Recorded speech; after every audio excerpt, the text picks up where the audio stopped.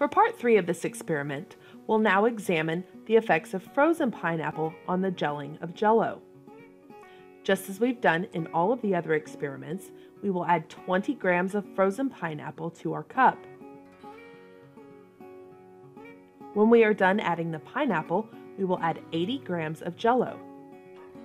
This Jell-O was mixed at the same time as all of the other Jell-Os, so we know that its concentration and the way it was mixed are the same. Make some observations on what you see. What does the pineapple look like? What does the Jell-O look like? We'll now place the entire experiment into the refrigerator for 24 hours.